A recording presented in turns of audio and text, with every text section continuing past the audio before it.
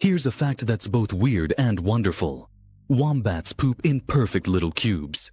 Unlike most animals, wombats produce droppings shaped like dice. Scientists puzzled over this for years. How does a round intestine make square poop? It turns out, wombats have stretchy and stiff regions in their intestines. As waste moves through, the combination of flexible and rigid tissue shapes the poop into cubes.